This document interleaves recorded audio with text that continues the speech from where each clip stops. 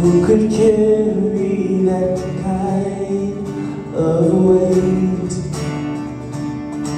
It was mine too, till I made. And I was breathing but not alive. On my failures I tried to hide. It was mine too, till I met. You called my name and I ran out of that grave, out of the darkness to each day. You called my name and I ran out of that grave, out of the darkness to your glorious day.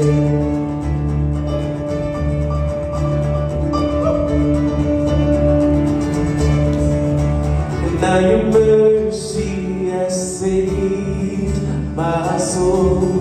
Hallelujah. Now your freedom is all that I know. The only know, Jesus, when I'm mad, when you call my name, and I ran out of that grave.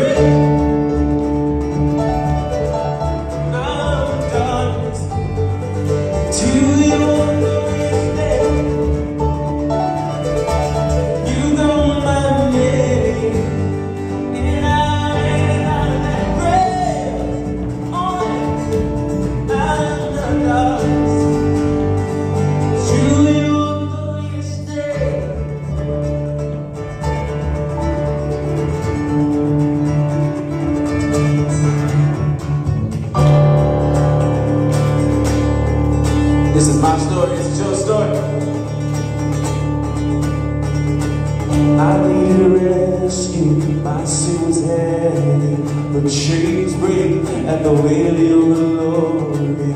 I needed shelter, I was an orphan, now you got me a citizen bed. When I was broken, you were my healer, and your love is the air that I'm breathing. My eyes are open, 'cause when you call my name, I'm ran out of that grave, out of the darkness to your glorious day. You call my name, and I ran out of that grave, out of the darkness.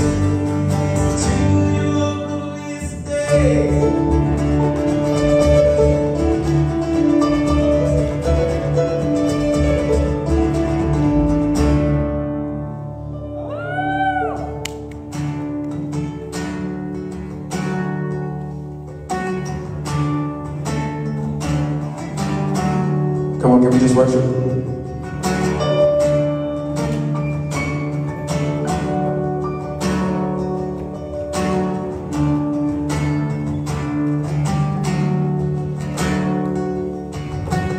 Who is like the Lord in all the earth? Matchless love and beauty in this world. Nothing in this world could satisfy. For Jesus, you're the cup that won't run dry. Your presence is heaven to me.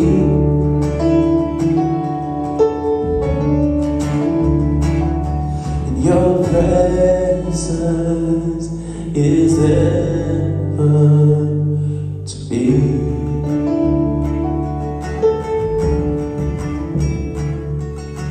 Treasure of my heart and of my soul. In my weakness you are merciful, Redeemer of my past and present wrong, and holder of my future days to come.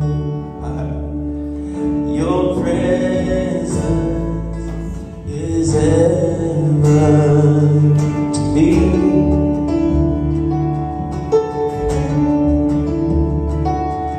Your presence is heaven to me. Can we sing it again? Sing. Your presence is heaven to me. One more time. Your presence is heaven to me.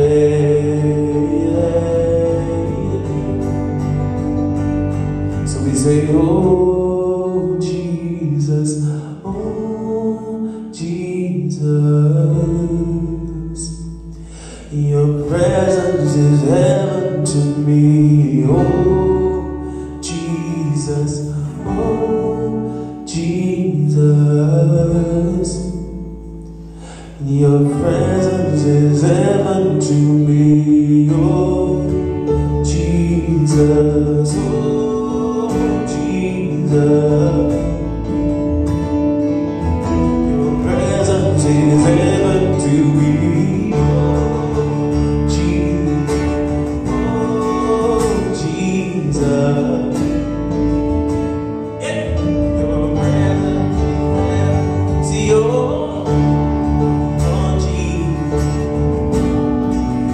Jesus,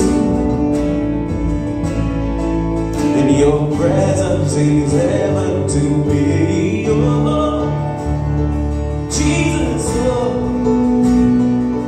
hey. Your presence is heaven to me.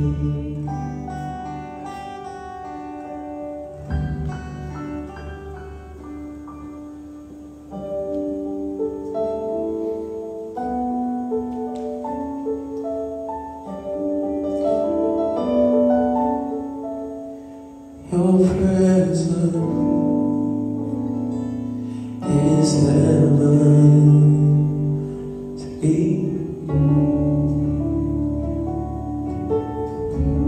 Last time. So your presence is heaven to me.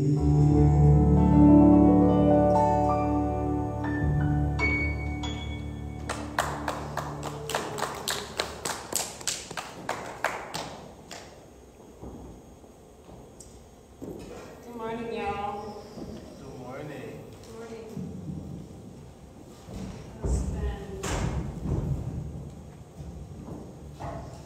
We're grateful for everyone joining us. The live stream, and people who are watching this later. It's been a morning wrestling with technology. We are glad to be here. For those of you who are just now joining us, who have not been with us for the last couple of weeks, Westminster is on a series in the book of John. And as we go throughout the book of John, we have reading assignments where the church is reading through the gospel together. And we have memory verses every week where the church is memorizing the same verse together. And so if you are not on our email list and getting our daily devotionals, sign up for it. You can go do that on the website right now. What happens when you sign up for those devotionals is every morning you get a devotional in your inbox written by a different member of the Westminster family that keeps your mind thinking about John as we run through the season.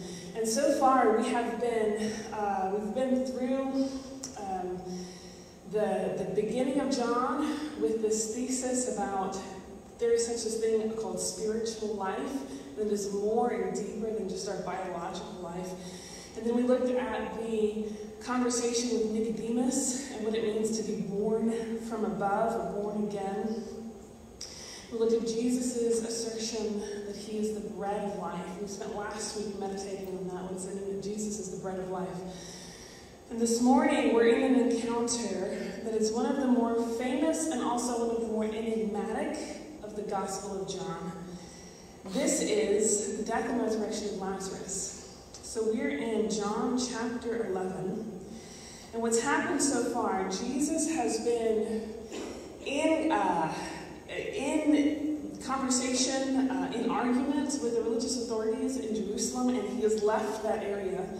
And now he is considering going back because he hears that one of his beloved friends is ill. There are 3 siblings, Lazarus, Mary, and Martha. It's this family, and Lazarus is the one who's ill. And when he hears that, he decides to wait 2 days before he goes, because he has this idea of what he's going to do that we're going to see in this story. And his disciples are saying, don't go back there, because that's where your enemies are. You're going to get yourself crucified. And he says, I know what I'm doing, I know what I'm doing. He waits 2 days, he goes down there, and when he goes down there, Lazarus is dead. And so what he encounters when he walks into this scene is a whole room full of people in grief, a whole room full of people mourning. And this is where we start. So John chapter 11, verse 17 brings us his encounter with Martha. And he comes up, Jesus arrived, he found that Lazarus had already been in the tomb for 4 days. Bethany was near Jerusalem, 2 miles away, and many of the Jews had come to Martha and Mary to console them about their brother. When Martha heard that Jesus was coming, she went and met him, and Mary stayed at home. And Martha said to Jesus, Lord, if you had been here, my brother would not have died. But even now, I know that God will give you whatever you ask of him. And Jesus said to her, your brother will rise again. And Martha said to him, I know that he will rise again in the resurrection on the last day. And Jesus said to her, I am the resurrection and the life. Those who believe in me, even though they die, yet shall they live. And whoever lives and believes in me will never die. That's your memory verse for this week. But the story goes on, because after he has an encounter with Martha, he comes and has an encounter with Mary. She goes back and she gets her sister. She brings her sister out. Mary comes to him, also weeping. And then all the mourners who were in the house with her, it says the Jews came with her. They went consoling her, and then Mary got up quickly and went out and followed her. When Mary came to where Jesus was and saw him, she knelt at his feet. She said to him, Lord, if you'd been here, my brother would not have died. And Jesus saw her weeping, and the Jews who came with her also weeping. He was greatly disturbed in spirit and deeply moved. And he said, where have you laid him? They said to him, Lord, come and see. Jesus began to weep. So the Jews said, see how he loved him. And then some of them also said, could not he who opened the eyes of a blind man have kept this man from dying? Well, the story goes on, but I want to pause there for a second, because I want us to think about that scene. Jesus has chosen to wait 2 days before traveling to meet this beloved family of his, knowing full well what's going to happen, knowing what he plans to do. And then when he comes, he's confronted by grief, by anguish, and by faith that has been tried. And so you hear Martha saying, if you'd been here, my brother wouldn't have died. And even now I know that God will give you whatever you ask of him. And Mary saying, if you had been here, my brother would not have died. And what happens in this particular scene is one of the most nuanced and enigmatic of the New Testament. And I will say, I've seen a whole lot of interpretations of this, a whole lot of sermons on this. Anyone who tells you this story is easy is either not telling you the truth or has not done their full homework. Because when you look at the language that's employed and what Jesus goes through, there's no really easy interpretation of what's happening. Because those words, what happens after Jesus comes, so Jesus makes a decision to stay, and then he comes and he shows up, and he sees the scene of grief. And then what happens is this huge emotional reaction within him.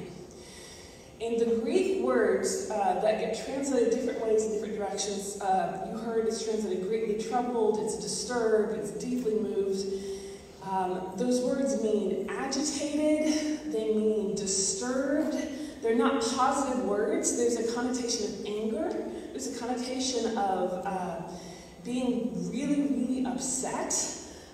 In fact, the word agitated is the same word that's used later when they describe the waters in the pool of Bethany getting agitated, getting riled up. That's the word that's used. And then we come down, Jesus, it literally says Jesus looks at Mary weeping and looks at the Jews weeping, and then Jesus himself begins to weep. And that, in and of itself, is one of the most poignant lines in the entire New Testament, because it tells us something about the nature of God, the nature of Christ, of the nature of our faith. You see, what we see in that story, in that interaction, however you're going to interpret that, is that Jesus is not callous or dismissive of human suffering. Jesus doesn't write off the tears of Mary and the tears of the mourners. Jesus doesn't sweep in and tell them, it's all going to be okay and you just don't have enough faith. Jesus doesn't ride in on his white horse, even knowing what he's about to do. He doesn't ride in on his white horse and simply tell them, there's no need for you to cry now, because everything's going to be okay. Jesus sees their suffering and then begins to weep. And whatever else is in this text, what we learn is this: our God understands the human cost related with suffering. Our God understands that even if there is a good ending coming, the suffering that we go through along the way costs us something. The tears that we shed along the way are not meaningless and not trivial. And the agony of soul that we sometimes go through in this life is not something to be discounted. And the reason I think this is an important thing to point out, for two reasons. First of all, Christians are sometimes the worst about discounting suffering. And part of it, I think, is for a good reason. It's because we know the end of the story. We know the end is good. We know everything's resurrection is the final word. Everything's going to be redeemed. And so we are terrible sometimes at swooping in to somebody who is in the midst of life falling apart and saying, there's no need to cry.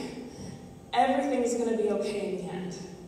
And what we see in the story instead is the exact opposite. Jesus doesn't come in and do this. Jesus does not dismiss or discount human suffering because he understands that there is a cost to us of living through the brokenness of the world that we live in. And that cost is there even if we know it's going to be redeemed. And that tells us, that's a word, I think, for Christians in talking to other people, but I want to say this, it's a word for Christians in dealing with themselves. Because what I have seen over and over again is very good, well-intentioned, faithful people who think that they are not allowed to mourn because they believe Jesus is risen. And think they are not allowed to be scared because they believe Jesus is risen. And they think that they're not allowed to be disturbed in spirit because they know the good end that's coming. And the word of the Lord in the story this morning is that is not true. Because the human creature is a creature that as we move through the brokenness of this world, there are costs and there are consequences and it hurts, and that is not trivial and that is not something to be discounted. And when Jesus himself stepped into the scene of witnessing the emotional cost to a woman of having lost her brother 2 days ago, he wept. And I think there's a word for Christians. Sometimes weeping is the appropriate response. Sometimes disturbance of spirits is the appropriate response. And sometimes acknowledging how fearful and how hurtful the days have been is the correct response to the season we've just been through. There's a story that was told to me of a woman who had been one of the few survivors on an airplane crash. It was one of those terrible instances where the plane went down and they got a handful of people off, but hundreds died and 5 or 6 were saved. And so what she was told over and over and over again, as soon as she came out, as soon as she got out of the hospital, was how lucky she was and how blessed she was. You are so lucky, you are so blessed, you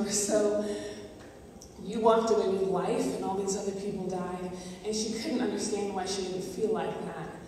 And she went on and on and on until finally she went to a counselor and she sat down, and the first thing the counselor said to her was, she looked her in the eye and she said, "Yeah, it really was that bad."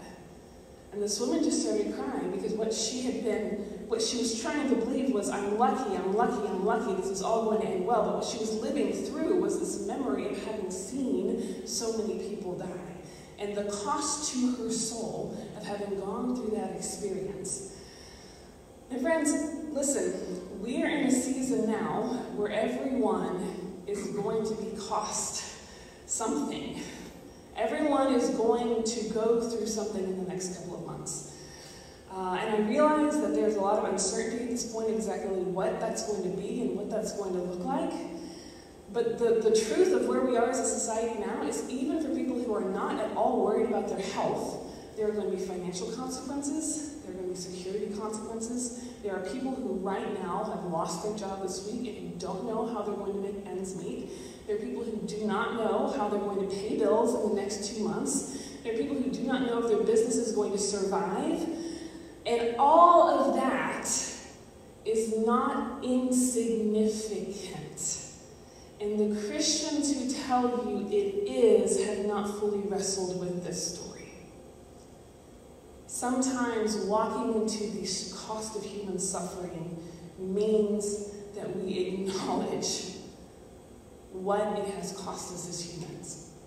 The good news is that it's not the end of the story. And that's not even the end of this story. And I spent a whole lot of time on that because I think it's important to get in order to get the rest of it. But if we just stop there, we might as well all give up, right? If we just stop there, there is no good news, and all we can do is get in touch with our feelings, and that is the end of the story. And the good news of this morning is, of course, that is not the end of the story. The reason Christians rush past that point is that that's the hard point, which is why we need to acknowledge it. But the reason Christians rush past that point is that they know that there is another side coming. Because what happens in Christianity is that Jesus takes our suffering, and rather than discounting it, he redeems it. So the end of the story is this. Jesus, after weeping, after being angry, after being troubled in spirit, goes to the tomb. A stone was lying against it. Jesus said, "Take away the stone." Martha, the sister of the dead man, said, "Lord, there's already a stench because he's been dead for 4 days." That's a very nice Bible way of saying he stinks because he's decomposing. And Jesus said to her, "Did I not tell you that if you believed, you'd see the glory of God?" So they went and they took away the stone, and Jesus looked upward and he said, "Father, I thank you for having heard me. I knew that you would always hear me, but I've said this for the sake of the crowd standing here, that they may believe you've sent me." And when he said this, he cried out with a loud voice, "Lazarus, come out." And the dead man came, and his hands and his feet with strips of cloth were bound. And Jesus said to them, "Unbind him and let him go." So the end of the story is this movement from Jesus acknowledging and seeing the depth of human suffering, and then moving forward in redeeming death into resurrection, and redeeming suffering into joy, and redeeming brokenness into wholeness. And what I love about this story most of all, so in the Christian understanding of the great story of the world, is things fundamentally broken things got fixed. So the things got broken in Genesis 3. God is working to fix things along the way. And ultimately there will be a new creation, a resurrection of the dead, and all things will be made new. And that is what we're all going toward. What I love about this story is that the resurrection we see in Lazarus is fundamentally not the ultimate resurrection of the dead, right? So presumably Lazarus isn't raised and then is just going to live forever. Lazarus is raised to live the rest of his life and then to die a natural death with his sisters by his side. Lazarus was raised in this life to provide joy and comfort to that family in this life, and to as a precursor of the good end that is coming for them and for all creation at the end of the story. And what I love about this story is it brings home what Jesus says in the memory verse, which is this: I am the resurrection and the life. Those who believe in me, even though they die, yet shall they live, and whoever lives and believes in me will never die. Notice the present tense of that phrase. I am the resurrection and the life. What he's doing there is he is saying, yes, the end is good, but you don't have to wait for the end for the goodness of the future to begin to shine into your present. The end of the story is resurrection, but you don't have to wait until the end of time for the rays of the coming dawn to begin to glow into your present. You do not have to wait until the eschaton for the resurrection to become a reality in your life now. I am the resurrection and the life. It's like if someone had come to Jesus saying, I'm looking for heaven, and he says to them, I am heaven. And it's present tense, and it's right here, and it's right now, and it is fundamentally the message of wherever you are, whoever you are, whatever you are going through, Jesus has the power to shine the light of eternity on you here and now. Jesus has the power to bring the rays of the coming dawn that will someday rise over all of the created order and to bring it into your life here and now, and it will change everything even though you are still in your mortal body. You know, one of the things we learn from this passage and from especially going forward is that there's a fundamental difference here between biological life and spiritual life.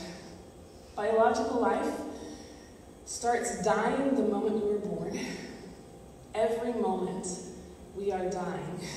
Every moment we get a little closer. Every moment there are cells being shed and things changing within our bodies. One of the things I didn't realize until I had a child is that when you have a baby, you only get a baby. You get a newborn for 2 weeks, and the newborn's gone. And then you get a baby for 6 months, and then the baby's gone. And then you get a toddler for an eternity, actually. That lasts forever. But then the toddler's gone. And then you get a child, and then you get a teenager. And there's no keeping them at any of those stages because that's how biological life works. We are growing and growing and growing and growing, and we are always growing toward death.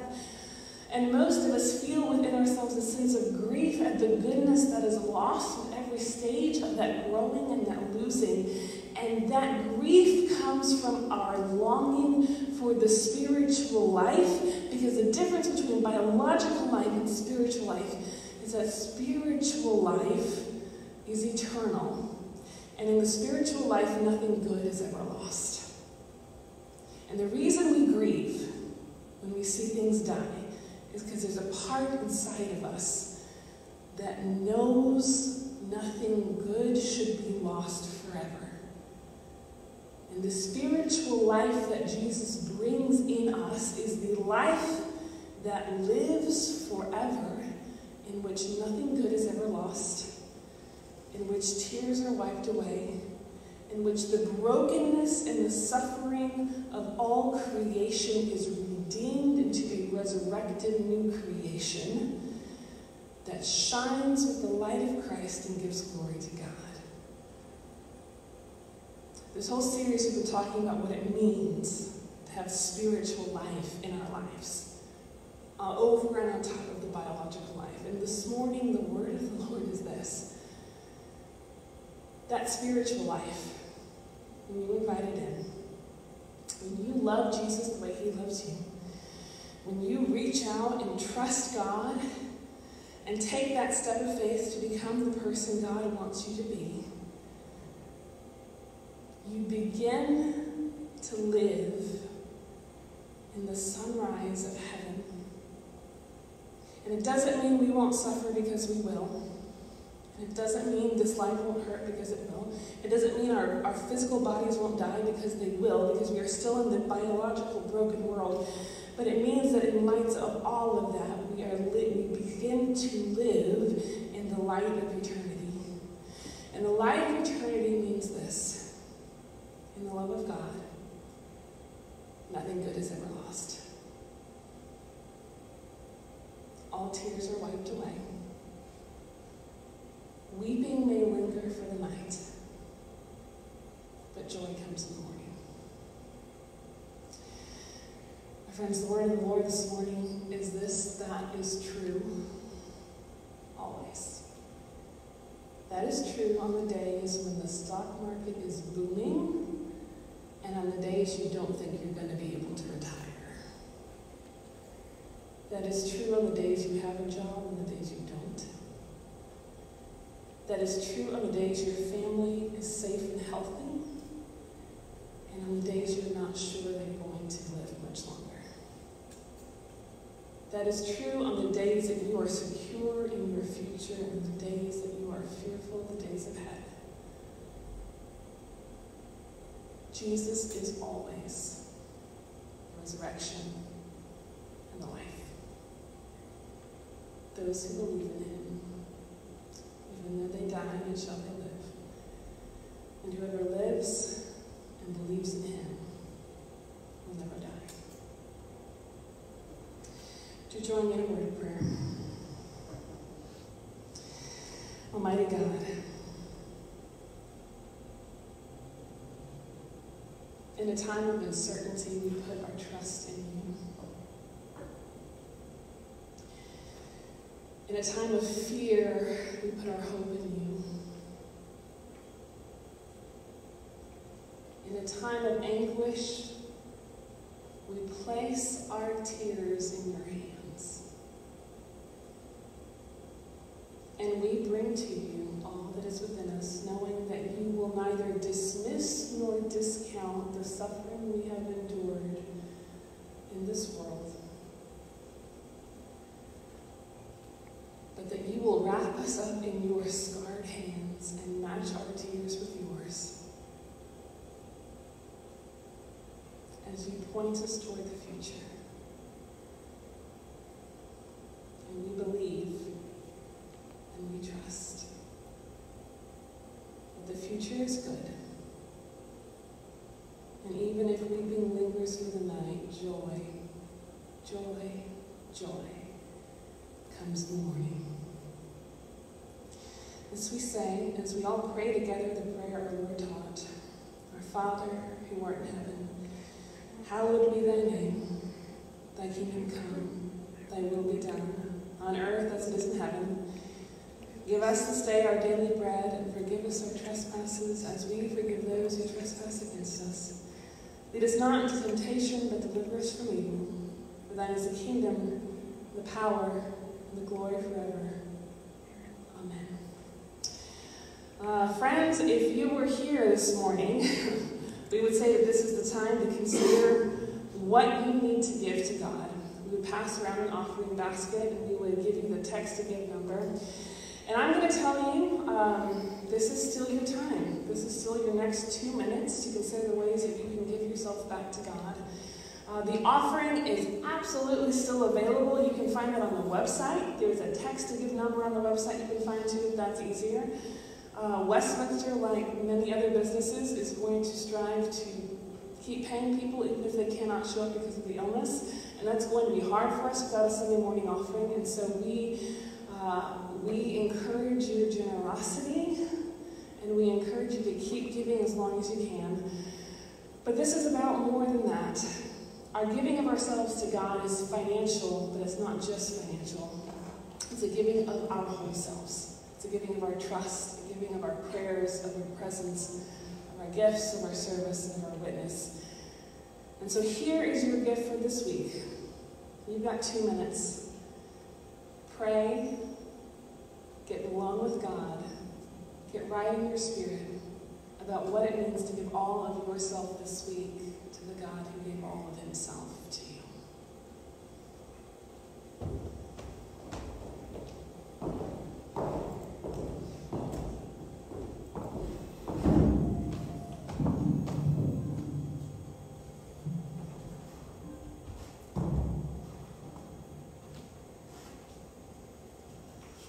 Be still, my soul, the Lord is on your side. Bear patiently the cross of grief or pain. Leave to your God to order and provide. In every change, God faithful will remain. Be still, my soul, your best, your heavenly friend. Through thorny ways may lead a joyful end. Be still, my soul, your God will undertake to guide the future as in ages past. Your hope, your confidence, let nothing shake. On a mysterious shall be bright at last. Be still, my soul, the waves and winds still know the Christ who ruled them while he dwells below.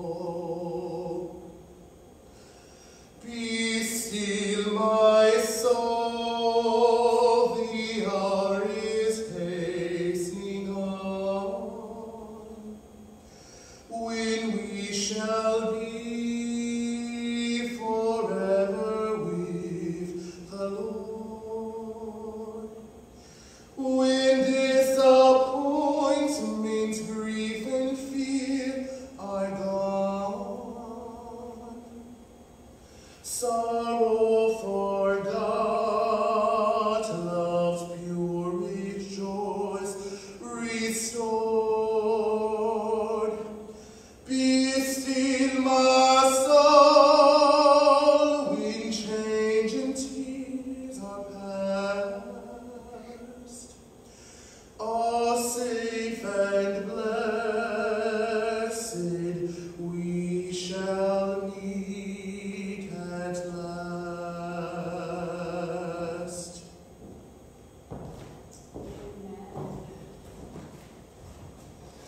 Chris isn't going to go very far because he's going to lead our final hymn. Before we enter the morning, I've got a few brief announcements. And just as a word of explanation, by next week we should have the words on the screen for you to see. This week you are lucky you can hear us. That's how things went this morning. But the final hymn is going to be What Wondrous Love Is This? And so if you want to pull it up on your iPhone while I'm talking, or go on the Facebook page, actually, there's a PDF of all the song lyrics. So if you want to pull that up, you're welcome to pull it up. Sing along with us. Friends, this is our first week figuring out virtual community, and so we are grateful for your graciousness as we figure things out. But we have a myriad of ways for you to stay connected to God and to each other, however long this takes. If you go to our website, we've completely redone our website with all of the new offerings we have out there. And I just want to say a word. Even if you are not a member of the Westminster community, if you have no idea where Westminster United Methodist Church is, but you want people to connect with during this time, you are welcome. You can come into any of our Zoom calls, you can come into our Facebook group. We're here for you. We want to connect people to God and to each other. And so what we have this morning, actually, we have a Zoom call that's going to happen for adult Bible study. Everyone is welcome to join in. Go to the website. There's a link for the Zoom Bible studies. You can see that, very easy. Just click on the link. You can join it that way. We're going to have Children's Sunday School on the Westminster Kids Facebook page at about 10:15. We will post the link to that on the Facebook page so you can get easy access to that. Hope Hooper is going to be doing that. On the main Facebook page at about 10:15, 10:20, we're going to have Josh Rodriguez lead a Sunday School for youth. And I will say, we don't check IDs at any of this. And so if you think you fit in better with the youth than you do with the adults, you are welcome to join the youth Facebook Live Sunday School class. And then we're just going to keep going throughout the week. We've got Bible studies offered throughout the week. A Tuesday morning, I think, and a Wednesday evening. Double check on the website, though. Whatever's on the website is the correct information. Of Zoom Bible studies, we have a new Facebook group that we've opened specifically for Westminster folks to be able to connect and to talk about life in quarantine. And so we invite you to use that. And then we just invite you to keep checking back in because we are going to be flexible over the next several weeks about how best to connect you guys with God and with each other. We are grateful for your patience. We're grateful for your suggestions. We're figuring things out as we go along. But we are going to have them figured out at least before Jesus comes, is the plan. Any other announcements I'm forgetting? I think that's it. That's about it. Thank you guys so much for joining us. Our final hymn, led by our amazing... Isn't he amazing? I sound like I'm singing. Our final hymn, led by Chris, is going to be What Wondrous Love Is This. And I will say, y'all, the experience is much better when you actually sing. You know I can't see you right now, but I can kind of see you right now. You're like in your car or in your living room, and you're kind of embarrassed about singing out loud. You know what? You know what? Jesus wasn't embarrassed about singing out loud. So you should, wherever you are, sing out loud. Join us in our final song, What Wondrous Love Is This. What wondrous love is this, oh my soul, oh my soul. What wondrous love is this, oh my soul.